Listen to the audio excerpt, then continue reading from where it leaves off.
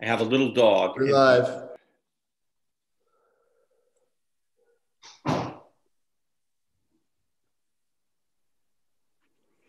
Hi, everybody. We're just waiting for people to tune in here and for our live feed to come through here on YouTube. Thank you for joining us. There we go. We appear to be live. Well, almost live. Thank you all for joining us. We'll just allow a few more people to trickle in here. Allow a few more people to trickle in. Thank you, everybody. It's just gone 7:01 on the East Coast. We'll allow a few more people to join us. I'm Laura Flanders. If while you're here, why don't you subscribe to our little page? Just push that little subscribe button. And if you fancy hitting the bell, you'll get notifications every time we have a new video. How great is that? So we're just waiting for another few seconds while people come on. And yes. We'll allow people to trickle in. I think we give them at least 2 minutes and then we get started. I don't know about you, but I'm lucky if I'm 2 minutes on time. Let's see. All right. We'll hit 7:02 and I will get us all started.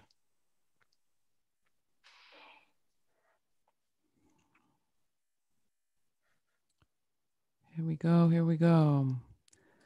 All right. So I would like to welcome everybody to our live talkback following the New York City launch of the Laura Flanders Show on the wonderful WNYE network, which we will hear more about. WNYE is part of the New York City media operation that you all need to know more about. There's a lot to it, and the person who's going to tell us all about it is with us here tonight. She is the director of broadcast operations for New York City media, and WNYE's stations are part of that. We are thrilled to welcome Millie Perez to our talkback tonight. Millie, thank you so much for being with us, and thank you for the love you're showing the Laura Flanders Show. It is mutual, I can assure you. Thank you for having me. We're also joined by two of the stars of the episode that you just watched. Joseph Rodriguez is a documentary photographer. Joseph, glad to have you on the talkback. You're going to need to unmute yourself. I know you're a pictures guy. Oh, there you go. There you go. There we go. Thank you, Laura. It's an honor to be here with you. David Wallace is the managing director of the Economic Hardship Reporting Project. So first, I just want to start by encouraging anybody who might be watching who would like to benefit from ASL interpretation to use the Zoom link that has just been posted right there in the YouTube chat. For ASL interpretation, please use the Zoom link that you can see there in the YouTube chat box, and you'll be able to get a feed that is full ASL interpretation. All right. Thank you, everybody. Give you a moment to go over there if you need it. Let's start by reflecting on what we just saw. And I think that for those of us who were in the episode you just saw, David, Joseph, it takes us back a little bit to recall the shooting of that episode. We shot it almost a year ago now, but it seemed as timely as ever. David, any sort of reaction to thinking about that conversation now, all these months later? Yeah, I would have to say that things were bad then, and we were talking about bad situation for journalism and local journalists and independent journalists then. And to be honest, they've gotten a lot worse during COVID. And a number of publications have either frozen their freelance budgets, fired staff, furloughed people. I mean, even publications like Vice that were supposedly robust got rid of 155 journalists. And so that's happening across our industry. And they estimate, the last time I heard, it was about 36,000 journalists had lost their jobs or been furloughed since COVID started. I saw in one article at the Columbia Journalism Review the term existential crisis for media in this moment. Is that how you're feeling? at least at the local level, at least at the level of the reporters that you're working with, David? I can tell you that at least in some sectors, like the alternative weekly market, which provided a lot of news on a for local communities throughout the country, because they were reliant on revenues from events and people getting together. They are crushed. They are closing down. They are disappearing, and that's one sector of our market that certainly may not come back. Yeah. Joseph, what about you? Any thoughts about the changes then versus now? It's gotten harder, though. It definitely has. I mean, I'm on the phones every day. I'm calling people, trying to get work. You know, there was a time when we did, you know, the New York Times was much more open to stories that we wanted to sort of bring to the table, but that's kind of dried up. They have a new editor. Things have changed. But you know, most recently we did just do a story for Slate on rent strike in the Bronx, which is dear to my heart. But I'm so used to sort of this freelance life, but it's definitely gotten harder. Yeah. There is no doubt. So. Well, let's talk, Millie, about how you're handling this situation. Clearly, there is a lot of need for public information that is getting out there, we should say, you know, without commercial underwriting or political bent. You provide a different kind of a platform. How do you define what it is that you do at New York City Broadcasting? Is that a question? Oh, I'm sorry. No, it's for Millie. I'm sorry, Millie. Yes. Okay, no problem. I think that for us has always been a great mission to bring some informative information and entertainment or any type of unique information to New Yorkers that are impacted, not only New York, but we have a unique sense of this melting pot that requires information from all over the place. And I think that for us is always finding the balance of finding things that are current, that are hyper-local, but also happening around the United States that's different for us than the other public stations that we share our platform with in New York City. And remind us what New York City media encompasses. The Mayor's Office of Media and Entertainment, we are one side of that two-handed. So we are the public television station that the New York City owns. And the other side of it is the film side of, film that's also under MOM. And part of their job is to really bring in all the big directors to shoot there, the big contracts. The shooting, which is really struggling now with the situations. As you could imagine, everything is on hold. And how is the public station funded? I'm curious. At WNYE, does that come out of city appropriations? Part between CPB funding, some partnerships, and city funding.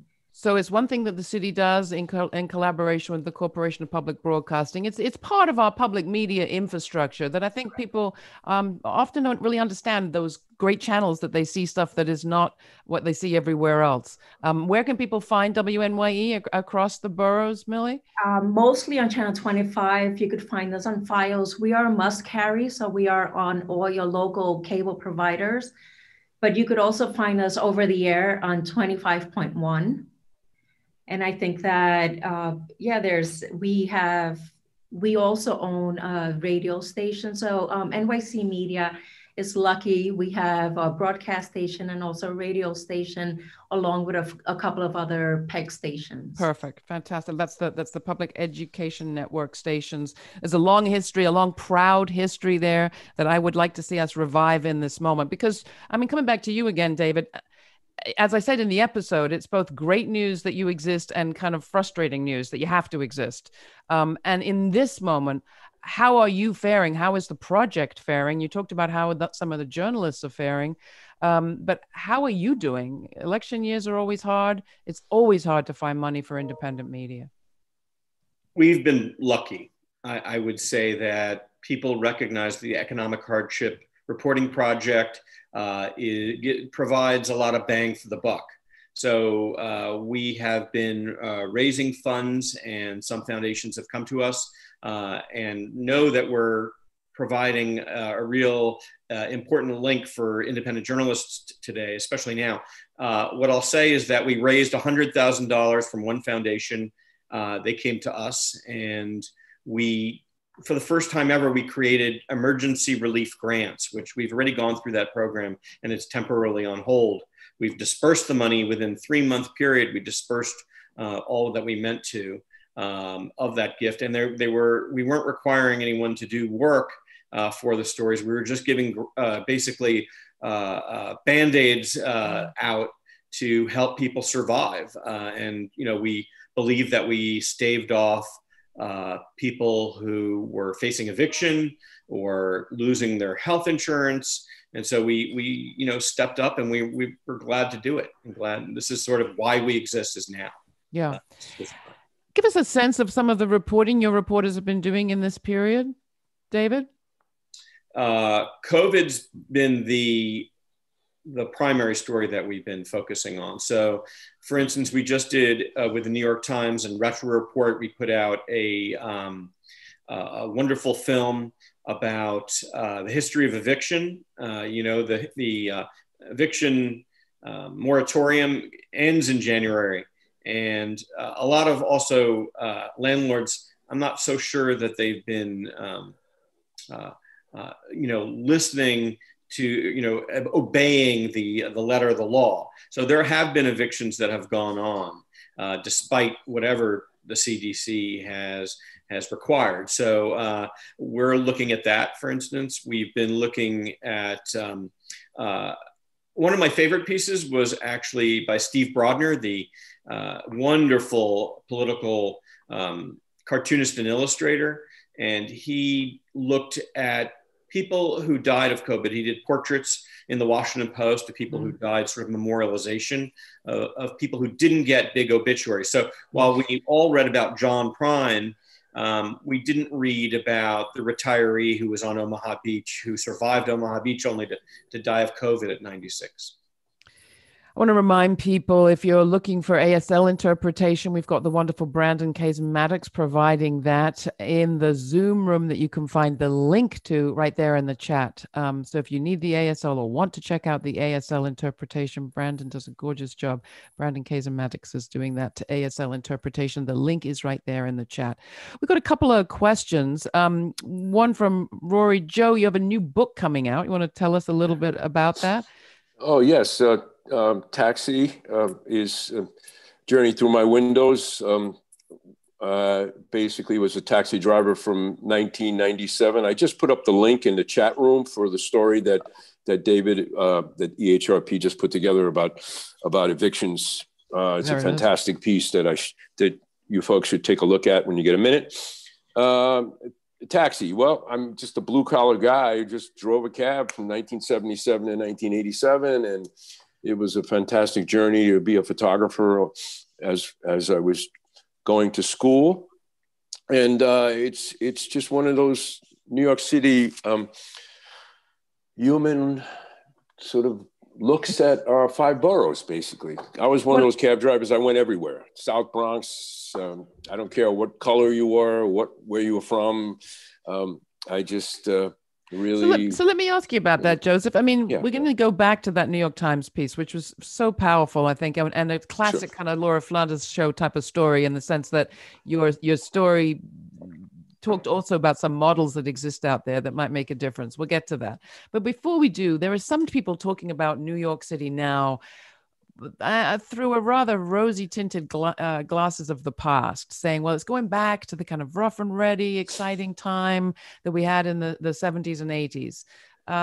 We had 2,000 murders a year in the 80s. It was tough. If I can just add to that. Yeah.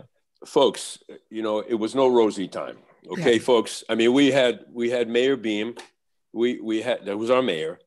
The city just was almost in default.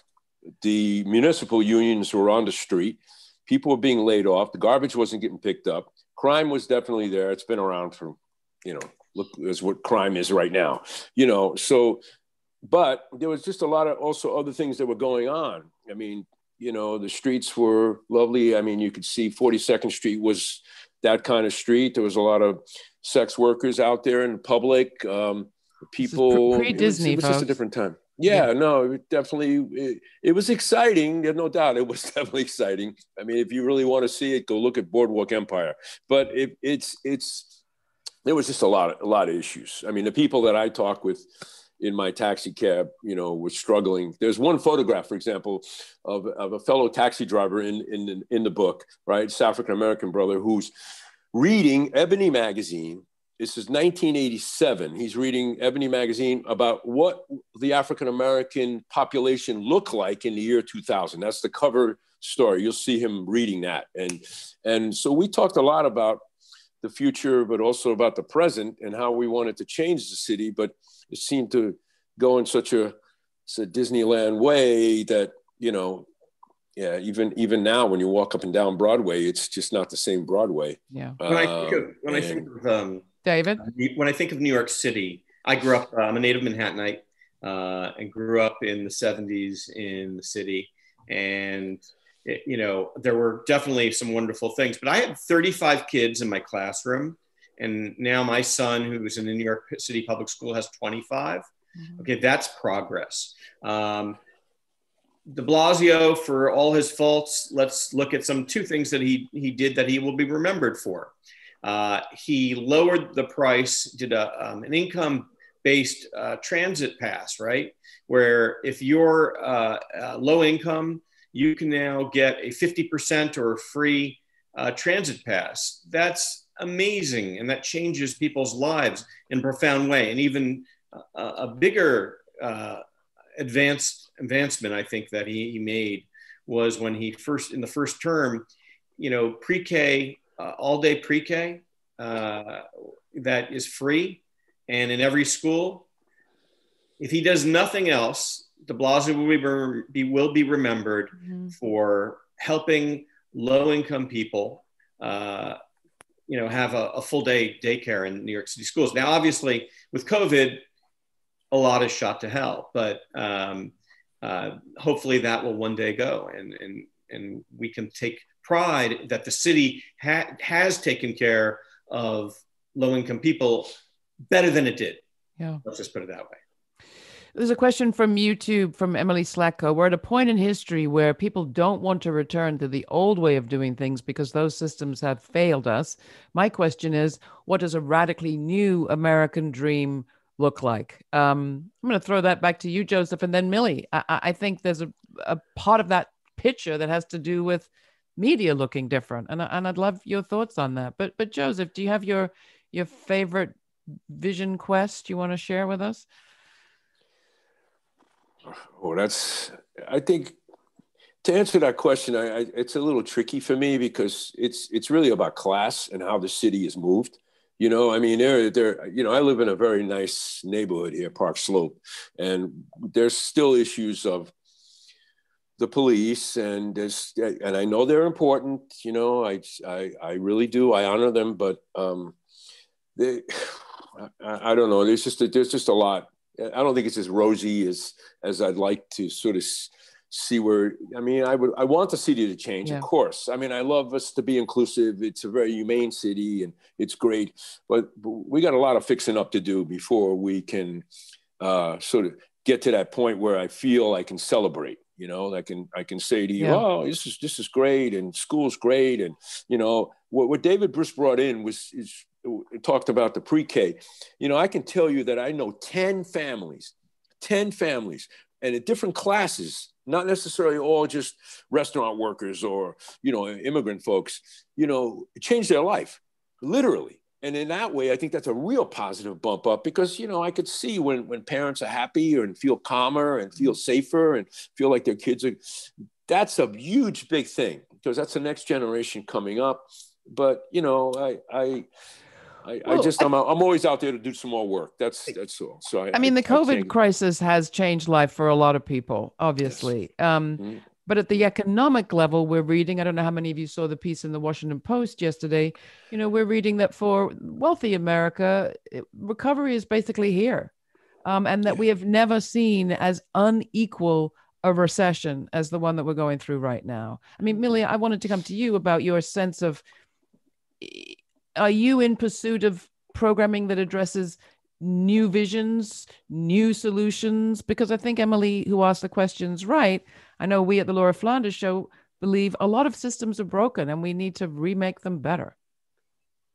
We find that there is a huge struggle now. All productions are on hold. There's no money. We're trying to figure out how producers will bring us innovative and creative ways to shed light on their stories with no funding, no real platforms for them. And for us, something like your show in particular helps us bridge that gap where you are still providing these relevant storylines that are so right on point and on key to what's happening now. And I think that it's going to be hard, and it's going to continue to be hard for the next, I guess, for the rest of the year, because people are, even when you are, the sensitivity and the shelf life of something now is shorter and shorter since things are changing so rapidly. So these new look are like Zoom meetings, and these are the new productions that are now available. Now you have to realize that there's not a lot of people funding that. For us, we are owned by the city, so our budget is pretty tight. So we really bank on partnerships that we could support by putting them on air and not necessarily funding them with money. So we try to talk to our producers and trying to get them a simpler way to bring light to their stories without losing any of the efforts, because a lot of them have already put a lot of money in production but have nowhere to put it since they can't complete the projects. Mm-hmm. So we're looking right now is a lot of the conversations that we have with local producers that had started something earlier in the year and now didn't know how to complete it or what the finishing touches will be, since they now are so different than how the project started. Yeah, right. Now suddenly we're making our TV show with cell phones or through Zooms or whatever it is. David, do you have a vision of how we will come out of this, or will we come out of this? Yeah, we'll come out of it. Differently, better. I mean, the levels of inequality we're looking at are dramatic. I haven't seen anything like these charts. Yeah, well, what's the one way that we can try and change the way people think about people, our neighbors who might be poorer than us? Or one of the ways, around 40% of Americans now blame low-income people for their financial situation. And I think that's gone up, I would tend to guess, during the last 4 years, I would imagine.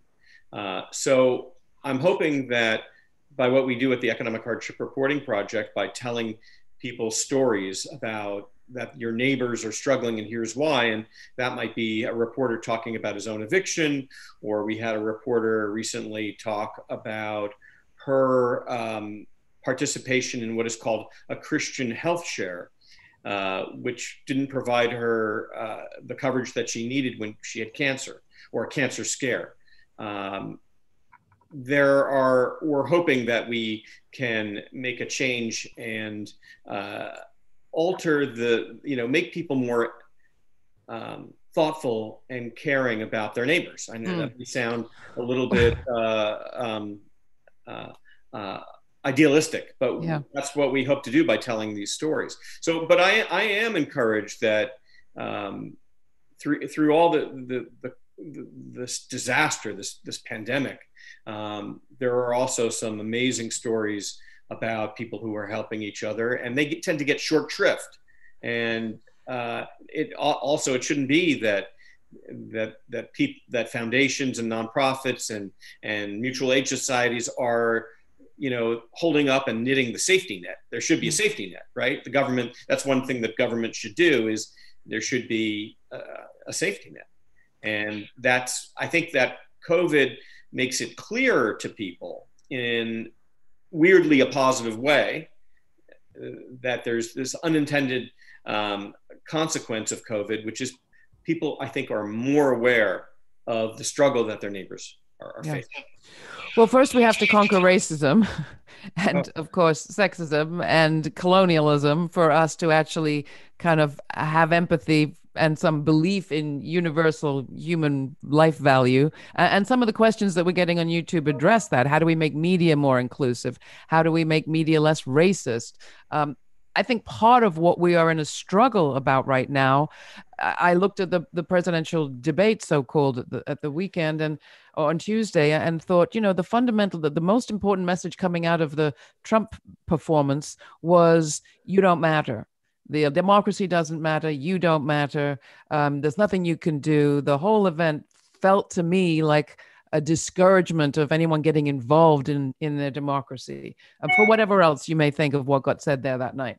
I think the mission of a program like ours is both to inform people about the struggles that their neighbors are having, but also to inform people about the insights and ingenuity that their neighbors have, and some of the solutions that people are coming up with in their community, like you talked about in the episode, in the story, in the show we just showed, Joseph. Let's tell the full picture of people's lives. And out of that may come, I think in the 1930s, they referred to the laboratories of democracy, which was the way that people with no services, with no rights, with no food, no healthcare, no housing, figured out how to survive that depression through mutual aid, through credit unions, through land trusts, through cooperatives. And those became, some of them, the core pillars of the New Deal when politics changed. I'm hoping, I don't like the word hope particularly, but my vision of the future that I prefer is that politics changes, and some of the kinds of models that we report on the show, and that you will help us to either report on or broadcast, thank you, Millie, are the kinds of models that could be the pillars of our rebuilding of a better structure. Because it seems clear that if nothing else, we've learned from COVID that our systems are broken. Of politics, of economics, of healthcare, you name it. We're seeing it. We've called, my colleague, executive director Alyssa Court, has called for a federal and state level writers project, which was a New Deal era project which funded journalism and photography. And we are hoping that is something that, if it doesn't even happen on the federal level, that maybe some states will experiment as in this lab that you're discussing. That's one way that I think the market hasn't proven it's been a little hostile unless you're Sinclair and or a large conglomerate. So we're certainly hoping that there's a change to come. Yeah, well, we have if I can just add, I mean, I have to say that since COVID, I could see with my students, I could see with past students, I see these storytellers now more active with no money. No money. I mean, the advantage they have a digital camera. It's actually better. It's cheaper to work with a still camera than it would be a big film production. But they're out there. I mean, I can give you 20 people right now, 20 young people. That's the next generation that are out there, looking at, our country, right, and the issues of our country, bringing us together. This is my hope. I'm very optimistic about photography and what it can do. Right. Okay. We need the platforms. That's what we're talking about. They're very small, but we, God willing, we still got the web and we can still put things out there. And I know photographers that are telling stories on the walls of New York City. They're going out doing wheat pasting back like they did in the 1930s. So Millie, I can see you nodding your head, Millie, in agreement. You want to weigh in here? Oh, you're muted. Here there you go. I think that I completely agree with Joseph. I think that the young generation now have this beautiful platform where they could just put stuff and really engage in a way that they never had that before. It was always so strict, and part of, or um, it's really hard to get it back in my realm of things, like on the TV side, because some of these projects are great for website and for different platforms, not so much for public TV. But I do see the engagement is certainly, it's beautiful to see it. They're much younger, and I think a lot of times, especially when it comes to hard conversations, are usually held by older people. Now you see people that are 18, 17, 18, really involved in a way that they haven't before. So it's nice. I think it has to do also with the fact that they have a platform. They could go to YouTube. They really don't have that filter where most of us had that growing up, right? They feel something, they kind of put it up there. They feel strongly about something and they could follow it through. Do you ever think that there might not be a need for public television per se going forward? Because I know we've thought long and hard about whether to invest in making a show of the quality that you have to make to get onto broadcast TV. I think that people still like there's so much to go through unless you have a particular show online that you want to watch or listen to.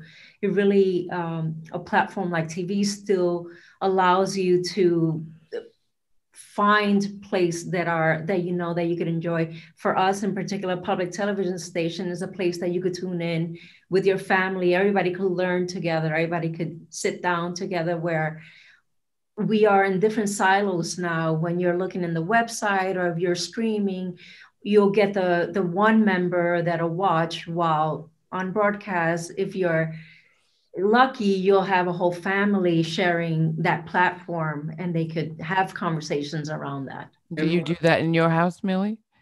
We do. I think that it's the only, the old, it keeps resonating. Once upon a time, somebody told me a long time ago that PBS, how they survived for so long is that it was a multi-generational watch. So you had the children, the parents, and the grandparents watching at once. So you always had 3 generations already viewers. Yeah. So it was a package of 3 generations in one. And I still believe that that holds true now. And during COVID, I think so, more so, because people started to watch TV together again. Their bandwidth perhaps couldn't take everybody being on different streams. But I have to just remind us a little bit, and we've got a bunch of questions, and I want to answer them. But a lot of them has to do with how do we support the programming that we're making, each one of us and together. But while we're talking about platforms, and I'll get to how we support our programming in just a second. Basically, it's you, our viewers and listeners, with the help of a bunch of foundations. But if you really want to support programming that you care about, you have to support it. You have to put some money where your mouth is. And I appreciate everybody that's done that to help us get to where we are. If you want to help the Laura Flanders Show, you go to lauraflanders.org, click the donate button, ideally become one of our Patreon partners. That's my commercial push for support for the Laura Flanders Show. You'll hear it again before the end of our talk back. But I do want to recall how we ever ended up with public television and public radio. And it came out of a moment not unlike this one, where you had a financial crisis coming out of the Depression. You had the rise of a populist right-wing movement. You had the rise of a civil rights movement. And the airwaves that were in the hands of private broadcasters were kind of up for grabs of who could get the loudest voice. And you had some pretty racist and sort of fascist-friendly broadcasters dominating the airwaves in lots of places. And it was only because legislators in the New Deal era said, whoa, wait a minute, we're going to have to create a space where it's not just market-driven programming, but programming that is for the public good, for the public interest. It was only because of that moment that we ended up with what is now the public television service, and what is now public radio came out of that same tradition.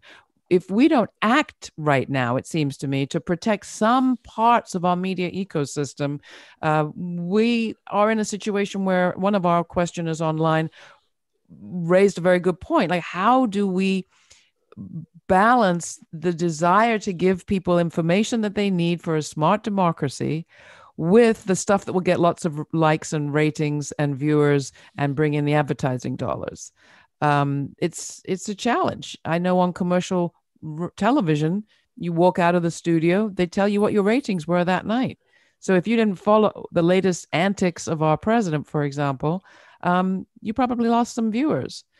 The programming like ours depends on there being an appetite for something different. And thank heavens, some places in the media that will broadcast it. But Joseph, you must know there's probably a big market for you to go and do the What Bleeds Leads photographs. Oh, of course, absolutely. I mean, I've been hitting the editor's doors with that issue for a long time. But, you know, I want to just bring back a little New York history here. In the 1930s, when we had so many immigrants in our city, mostly from Eastern Europe, you know, they all didn't have any work. And quite a few of them had a camera in their hand. And they went out and they built this platform called the Photo League, which is really amazing. And you had all these immigrant photographers photographing New York. And it was just so uplifting in a way, you know, all communities. And I think we're kind of in that space now where I could always see my ex-students at NYU. I saw at 9/11 how we all came together as a city.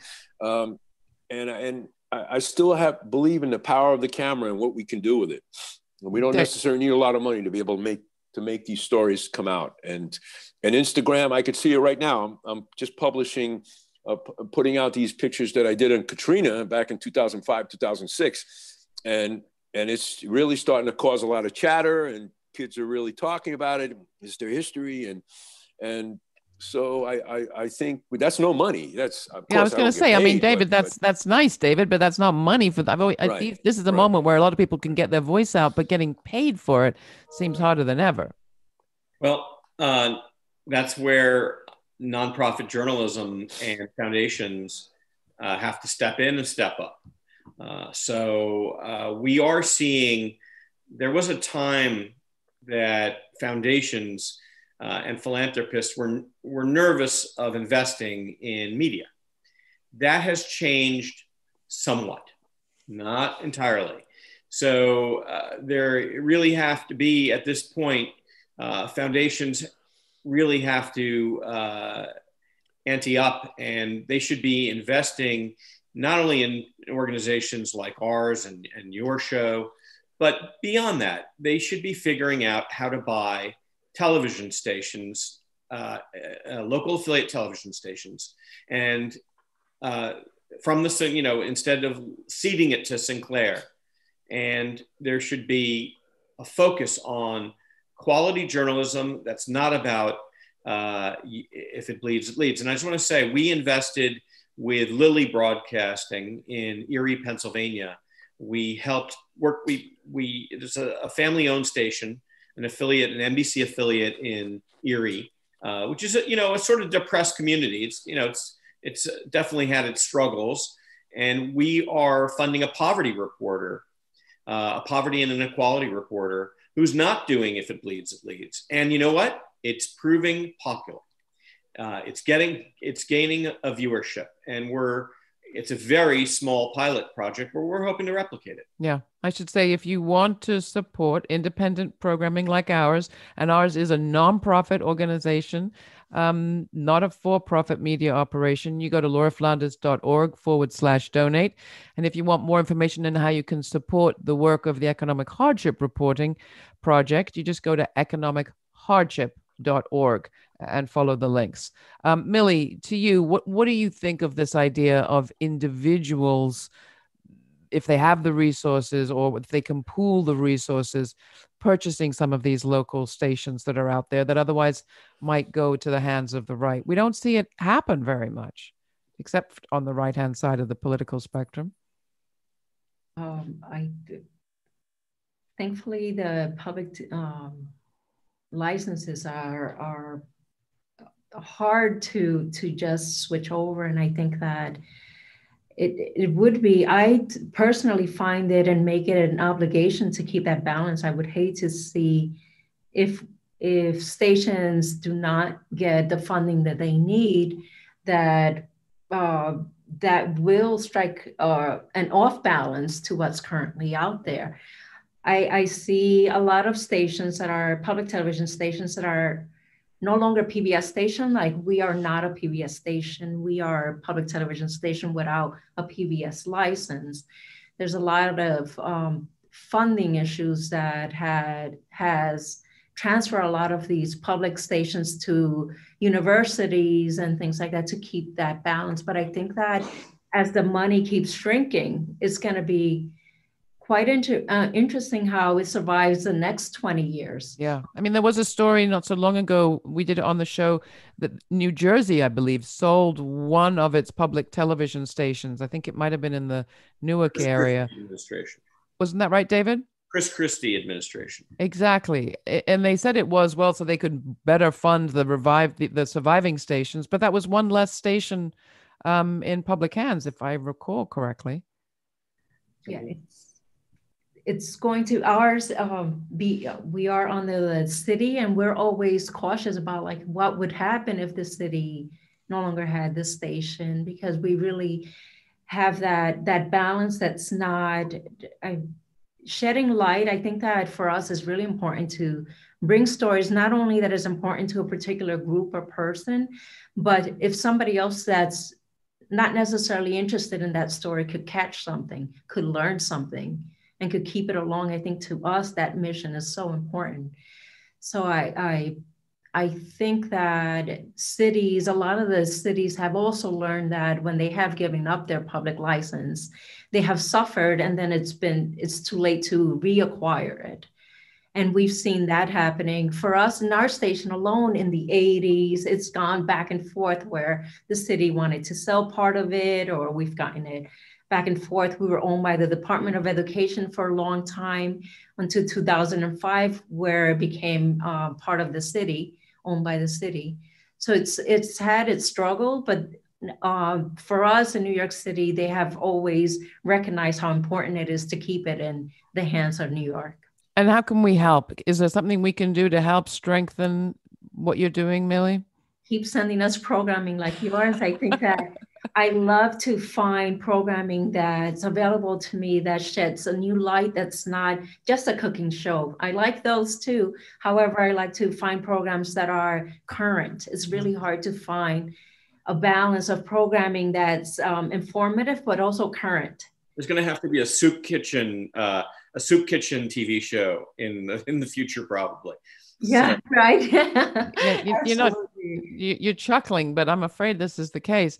Dark humor is the only thing that keeps me going in my Oh, no, it's true. I do want to bring us back. I mean, I think so much of this goes back to, you what do they say? You treasure what you measure.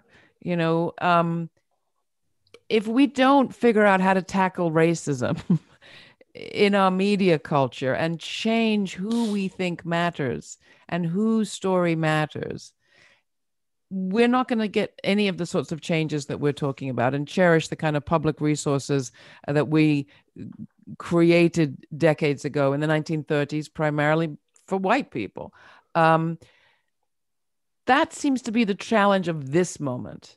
Like, how do we actually unpack the relationship between our economy driven by inequality and private accrual of wealth and public work and social work?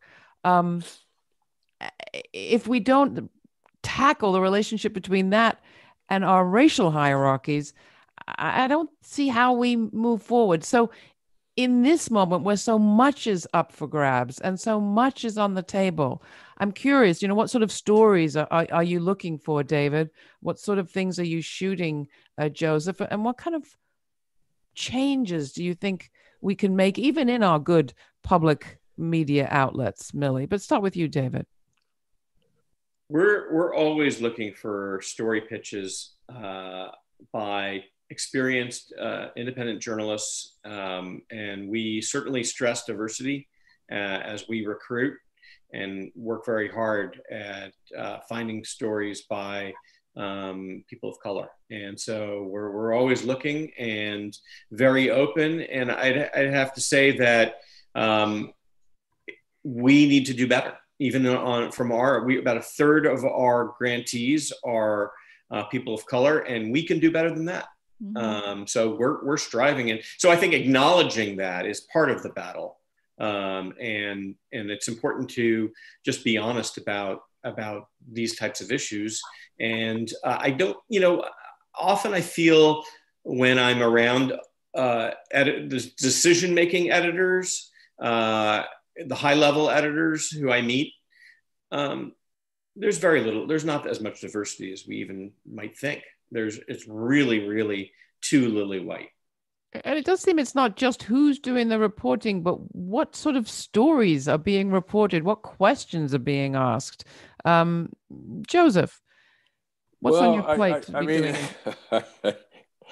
oh my goodness! You want to talk about my life? Basically, I've been working on stories pretty much solo for so long, working with big media outlets until they dried up. But one in particular is Migrantes. I mean, me and this writer who I work very closely with, Ruben Martinez, is also a fantastic journalist, and we've worked together for EHRP. We did a revisit on the gangs. You talked about this on your episode. Right? We followed Mexican migrants from Michoacan for 10 years in the United States of America. We crossed the border with them. We went to California. We followed them as they picked our strawberries. We followed them as they did restaurant work in Arizona, all the way, and Arkansas, tomatoes, the whole migrant trail, the whole thing, and the meat packing plants and all of this. 10 years of work, 560 photographs done. It will be a book eventually. But what we looked for was, first of all, to just change the conversation, which we have been hearing now for some years now about, the other being the enemy, the other being stealing my jobs and all these things.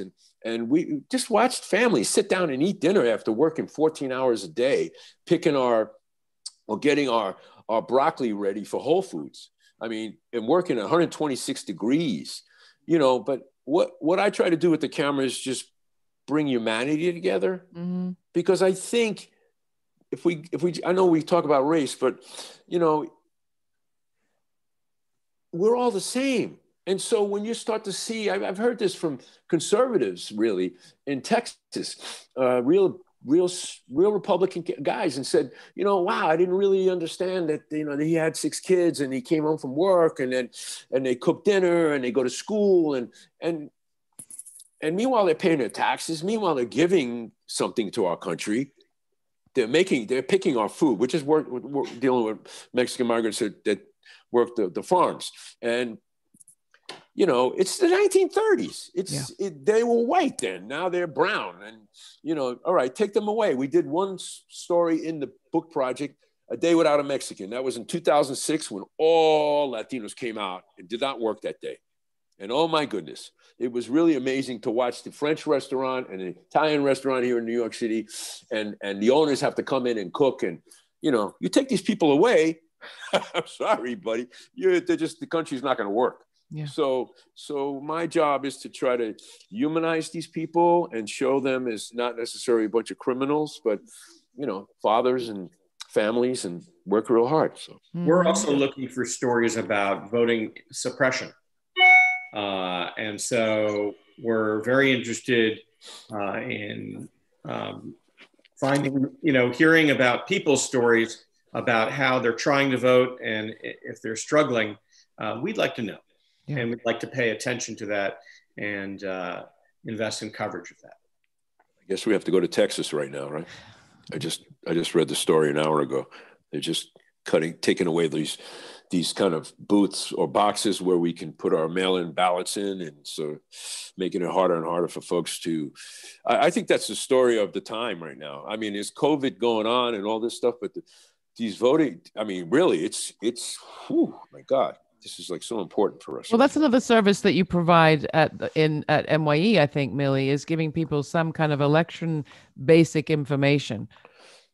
We also have a municipal station, and that one we have, whether it's local elections, we do the electoral, so we have highlights of all the candidates so that people could become confident that they're voting for the right people, not just a name that they think they know. So we've done the video voter guide, that sort of thing. And for us, it's always a challenge because we always have to make sure that everything is balanced and equal so that we have coverage on both sides and all sides. But once, when they are available to us, a lot of those projects are partnerships, not things that we are currently doing ourselves only. We love to shed light and bring that information because a lot of we strive in that type of stuff, bringing information to New York City, to New Yorkers, about what's happening in the city, especially local elections. Well, I just want to thank you all. And Millie, especially to you, it's a pleasure to be able to bring you out from behind the scenes there. Millie is the Director of Broadcast Operations at NYC Media. And to celebrate a little bit this ecosystem that is displayed here on your live chat screen, where we have some of the journalists, some of the hosts, some of the platforms represented, just a few on this occasion. We'll do this more, but I just want to reiterate for people that are watching or maybe listening, we're dependent on independent media in ways that we're not even conscious of as a democracy, as a society. I had an old friend who said it's the independent media that bring issues to the boil, and it's the mainstream that inhales the steam. So everything that you can do to support independent media like mine, like the Economic Hardship Reporting Project, and to push back on any challenge to publicly owned and municipally owned stations like WNYE, please do it, people. And if you haven't yet become a Patreon partner of the Laura Flanders Show, or if you haven't yet donated, hop on over there to our website, lauraflanders.org, become a supporter, become a subscriber, and support us in whatever way is comfortable for you, but be there on a regular basis. If you can make a contribution of $2, $3, $4 a month, it really does make a difference. So thank you. We will be on the air every week on WNYE on Thursdays at 6:30 p.m. Eastern. You can find more information about the channels that we're on all across the country at our website. We have a nifty little search mechanism where you just put in your zip code and up will pop your local station. We thank you for joining us. We'll do this again. Thank you, all of you, for being on the show, for being supporters of the show, and for the work that you do. David, keep it up. Joseph, Millie, appreciate it. Thank you. Thank you. Thank you. Thank you. Love you all. You too. And please, folks, please, money. Laura Flanders needs money. Sorry, I'm the guy with the tin cup on Broadway and 42nd Street. Okay, I will wear that big sign. Okay, in HRP. Okay. I appreciate that. I appreciate it. Thank you. Got to put that plug in there. Love you. Thank you. Bye. Bye. Thanks.